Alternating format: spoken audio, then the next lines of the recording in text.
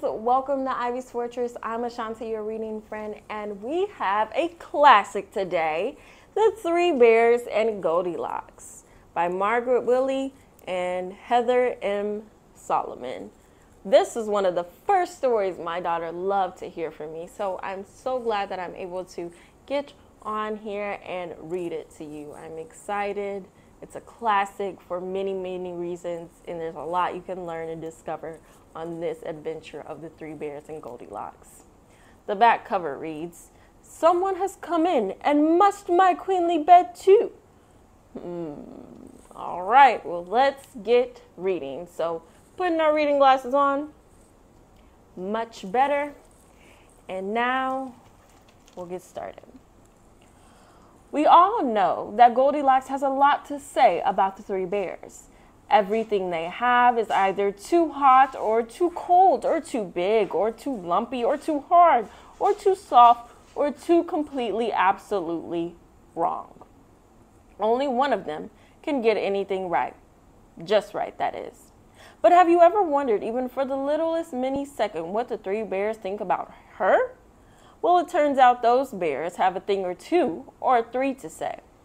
Margaret Willey turns this favorite classic upside down because there's always another side to the story. I'm excited for this one. Let's see what it's about. Wonder what the three bears are going to think. The Three Bears and Goldilocks by Margaret Willey, illustrated by Heather M. Solomon. This is a Athenaeum Books for Young Readers book. In the farthest reaches of the far north lived a girl named Goldilocks, who was bolder than most and very curious. One morning, her father wrapped a bright scarf around her neck and said, "It is all very well to love adventure, child, but you must be careful not to rush headlong into places where you don't belong." And Goldilocks listened, but did not really listen. She set off by herself into the forest to see what amusements she might find. She went along and she went along down a twisting path through tall pines and firs and junipers, until she came to a sunny clearing with no trees, only a small cabin with a heavy door. Goldilocks was too curious to walk past. She thought, "I will go up to the door and knock 3 times and see whoever is inside might invite me to play." She knocked once, twice, 3 times.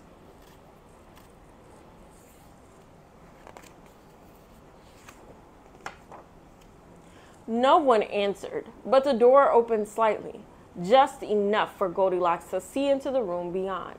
It was a room unlike any room she had ever seen. The floor was strewn from corner to corner with leaves and berry stems and pine cones and fish bones and thick brown fur.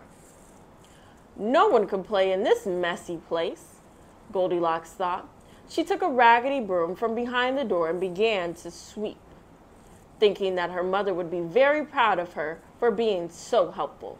She swept for a long time until the floors were clear and the pile of sweepings outside the cabin door was waist high. All of that work made her very hungry, so she looked about the cabin for something to eat. Near the hearth were 3 bowls of still warm porridge, but it was unlike any porridge that Goldilocks had ever seen. It was mixed with beetles, bark, lumps of grass, and fish scales. "What awful porridge this forest folk eat," Goldilocks thought, but she was so hungry that she picked through all of the lumps in the smallest bowl, sweetened what was left in the honey from a honey jar, and ate every last bite. All of that porridge made Goldilocks very tired, and she looked about herself for a comfortable place to rest. In a room at the back of the cabin, there were 3 beds, but they were unlike any beds that Goldilocks had ever seen. They were really piles of straws and leaves and pine needles and bird feathers, each pile covered with a fuzzy blanket. What sort of family would sleep this way? Goldilocks wondered. She climbed onto the largest pile and found that it was made of mostly pine needles and was very hard and prickly. Then she climbed onto the middle pile, made mostly of duck feathers, and found it much too puffy and soft. The third pile was the smallest, with a woolly blanket her own size, and this bed she found quite comfortable. She settled down with a sigh. I will only shut my eyes for a wee moment, she thought, but before her next breath, she was sound asleep.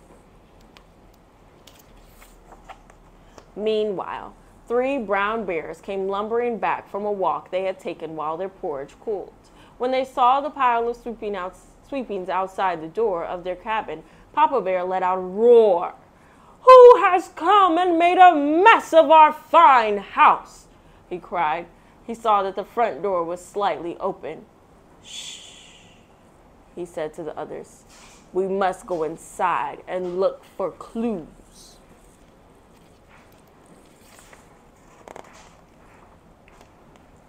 The 3 bears all came inside fearfully, with Papa Bear leading the way, sniffing the air and rolling his bearish head. When they came to the hearth, the 3 bears saw at once what had happened to their breakfast. Mama Bear cried, Who has come inside and ruined my perfect porridge?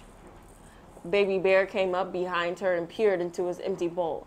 Someone first ruined my porridge, and then used all my honey, and then ate every last bite. And he began to snuffle and cry. Shh, Papa Bear said. We must look for other clues. He lumbered through the cabin, baring his teeth, Mama and Baby Bear close behind him. When he came upon his bed, he saw that his blanket was rumpled. Someone has come in and moved my kingly bed, he cried. Mama Bear saw that her pile had sunk down and her blanket was also moved. Someone has come in and moved my queenly bed too, she exclaimed. Baby Bear crouched over his own bed and he spoke in a voice that was more surprised than angry. Someone has come in and moved my bed, he asked. And look, Mama, here she very much still is. The 3 bears came closer to look in amazement at the sleeping Goldilocks. Poor creature, said Papa Bear. She has no soft fur but that odd patch on her head. Poor creature, said Mama Bear. She has no lovely claws for catching fish in the river. Poor creature, said Baby Bear. Her teeth are so small and silly. They all 3 stared down at Goldilocks. At that very moment, Goldilocks woke from her nap and opened her eyes.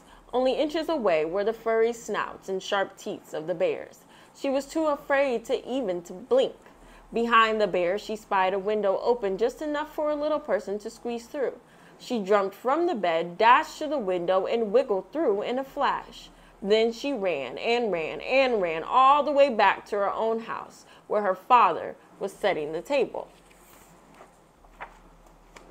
He asked, Did you remember my advice today, child? Goldilocks was still out of breath from running, and she gasped, Yes, Papa, I must never, ever, ever go headlong into a cabin in the woods full of bears. That is not exactly what I said her father, but it is worth remembering. So funny, children will tell you, what's going on when you're not around them.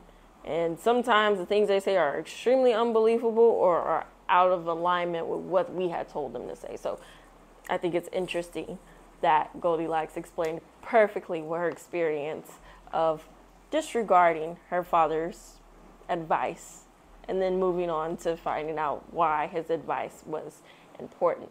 So let's read a little bit about our author and illustrator. Margaret Willey is the Charlotte Zalatow Award-winning author of Clever Beatrice, as well as Clever Beatrice and the Best Little Pony and A Clever Beatrice Christmas. Like Goldilocks, Margaret prefers her porridge without fish scales. She lives in Grand Haven, Michigan. Heather M. Solomon has illustrated all of the Clever Beatrice books, as well as If I Were a Lion and The Secret Keeper. Her house is just about as full of clutter as the Bears, and she would certainly be upset if somebody barged in and rearranged things, unless that somebody wanted to wash all her dirty dishes. Heather lives in Albuquerque, New Mexico. I checked this book out from my local library, and I would encourage you to check it out as well. It's a great bedtime read and a good reminder of why we should listen to our parents. Well, that's all I have for you friends today. I will catch you next time in our next Read Aloud. Bye! We truly enjoy sharing our adventures with you here at Ivy's Fortress. If you do too, like our videos and subscribe to our YouTube channel. Well, what are you doing? It is your choice, but we'll race you there. Bye!